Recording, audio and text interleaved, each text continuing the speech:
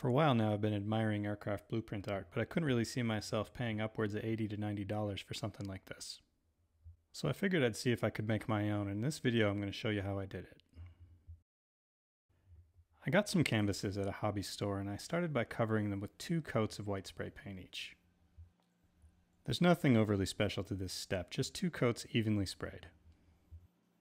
For the top coat, I did 2 coats on the blue because one wasn't going to be thick enough. I started by doing the edges and then the tops.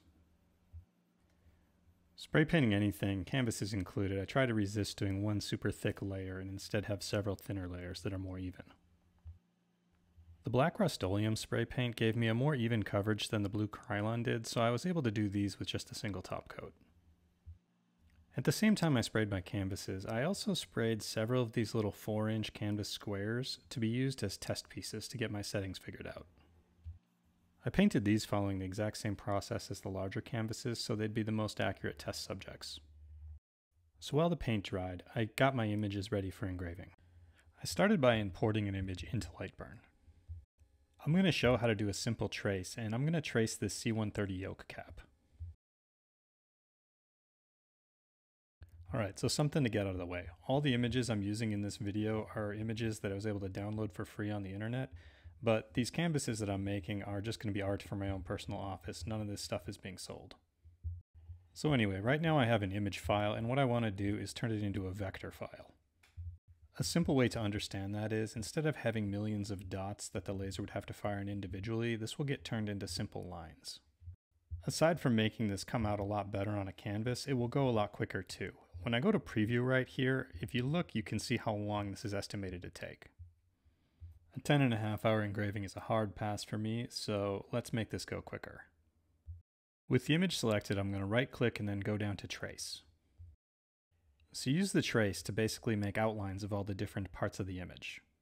How well this works is based on pretty much how good of an image you have to start with and what you set the cutoff and thresholds at. Here you can see as I move them around, it changes how sensitive the lines are that surround all the different fields within the image. Now, for something pretty basic like this yoke cap, I just move them around until I get an outline that looks like it'll probably work out pretty well. Once you get those magenta lines to something that you think you'll be happy with, you go ahead and click OK. Now, I got a lot of outlines on this of things I don't want, so to get rid of them, I'm going to right click on the image after I select it, and I'm going to go to Ungroup. This will allow me to select every little individual part on its own, so I can go through, highlight, select, and delete all the stuff I don't want. On stuff like the text, it pretty much traced it as sort of an outline font, and I can go in and remove those inner lines so I can have a solid letter when it does engrave.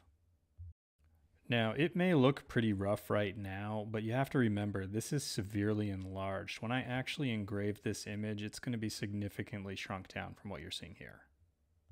Now, one thing you can do when you have an image like this is combine multiple traces to get it the way you want. So, for instance, this little winged piece right here came out really pretty poorly. If I had adjusted the threshold and everything to make it come out really well, other things wouldn't have come out well, like the text. So instead of trying to make it all good in one go, I'm going to do a composite.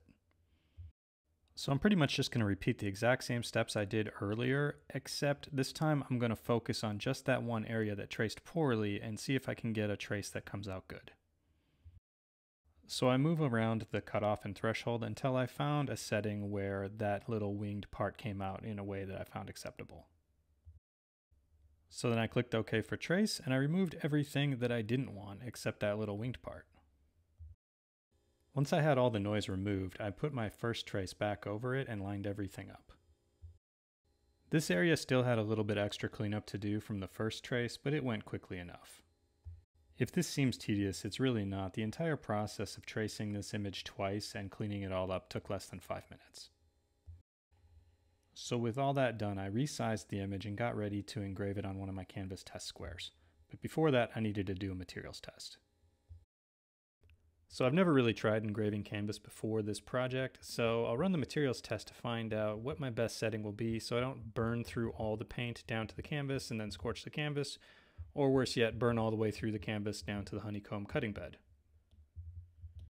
So all my canvases have a minimum of 3 layers of paint on it, and I only want to burn through the top coat and into the second layer of white paint.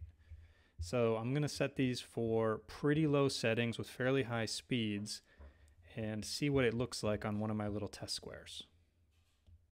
The laser I'm using for this project is a Creality Falcon 2 22 watt, which is more than enough power to engrave a canvas. So I let the machine run, and when I pulled the test card out, it did not look amazing. So when you're engraving paint on canvas, you always have to clean it off, and you just use some water, spray it on a paper towel, and wipe it down pretty good. With the test square clean, I had a pretty good idea what my settings should be. So aside from making sure that the image wasn't too big to fit on a little test square, I had the right power and speed settings. So I entered that in up here in the speed and power settings in the cut layers window. I also set the mode to fill so all the letters and numbers would be filled rather than just outlined. As a tip, when doing canvases, I would recommend turning a framing laser to off. Even a 3% beam on this machine was enough to score the paint. Anyway, once the machine was done, I cleaned off the engraving and it looked good, but I think I need to increase the power slightly. So the trace function in Lightburn is pretty good, but it has its limitations. Here's what it would look like when you try to trace a much more complex image. If I really zoom in, you can see there's a lot of light noise between all the lines. All those light dots and shadows are going to make it very difficult for Lightburn to trace. With as much as is going on in this picture, it would be really hard to do it as composites like I did the earlier, much more simple yoke cap. So we're going to turn to a different, and I'll add, free program called Inkscape. Just Google Inkscape and you'll find the website where you can download it. After opening the program, I'm going to change the canvas to something a little more suitable to what I'm doing by going File, Document Properties, and here I can change it to Landscape, and I can go from an A4 to a different shaped piece of paper if I want. Next, to get my image, I'm going to go File, Import, and I'm going to find the C130 diagram where I have it saved. Now my imported picture is huge, so I'm going to select it. I'm going to lock the aspect ratio, and I'm going to decrease the size until it's a little more appropriate for my screen. Now to trace the image, I'm going to select it, go up to Path, and then select Trace Bitmap. Now Inkscape has several different trace modes, and I'm going to try out Brightness Cutoff. After a few seconds, the trace is complete, and you can tell by the image getting darker. If you select it and then drag, you'll see that it's now a double image. I deleted the PNG file that we just traced so I could get a better idea of what I was looking at, and I wasn't entirely happy with how much definition I had on the first trace. I deleted that and re-imported my image to try again. For the second try, I decided to use edge detection mode and increased my threshold to see if I could get a little more definition in the trace. This particular trace came out way too heavy, and I don't think it would have come out real well engraved on canvas. I played around with edge detection a little bit more before I switched back to brightness cutoff and started tweaking the threshold to see if I could get a better image. It seems like this mode worked a lot better for this particular image because I was pretty happy with what I got. The engraving is the image on the left here, and you can see that the text is very legible. All the other elements have a good amount of definition as well. Since I was happy with the trace, I deleted the original PNG image and then saved my new trace as an SVG file, which is a vector file. Now, back in Lightburn, I imported that SVG file that I just created in Inkscape. Now you can see this time, instead of an image, I have a line drawing. Not only will this engrave a lot faster, it'll also come out a lot clearer because the laser won't be attempting to do any shading. Instead of pixels like the original image, it is now essentially just lines. Next, I drew a rectangle around the entire image that's just slightly larger than the canvas I'm going to be engraving. This is to help with alignment of the canvas to the machine, which you'll see later on. Next, I want to add the yoke cap image that we made earlier, so I'm going to import that Lightburn file as well. I played around with my alignment a little bit, and then I ran a preview to see what this would look like. It came through inverted, so I turned that off and then zoomed in to get an idea. Now, like I mentioned earlier, I don't want the text to come through as an outline drawing, so I needed to do some grouping and create a few layers. I selected all the text elements, and you can use standard Windows keyboard shortcuts for this, like holding Control so you can continue to select more items. I grouped all the text elements under layer 2 and then set that to fill, and when I zoomed in on my preview I could see that it was now going to be solid text. I did the same for some of the elements of the yoke cap logo. When I was happy with the way everything looked and was laid out, I turned off the output on both the wire diagram and all the text in the yoke cap and got ready to frame up my laser.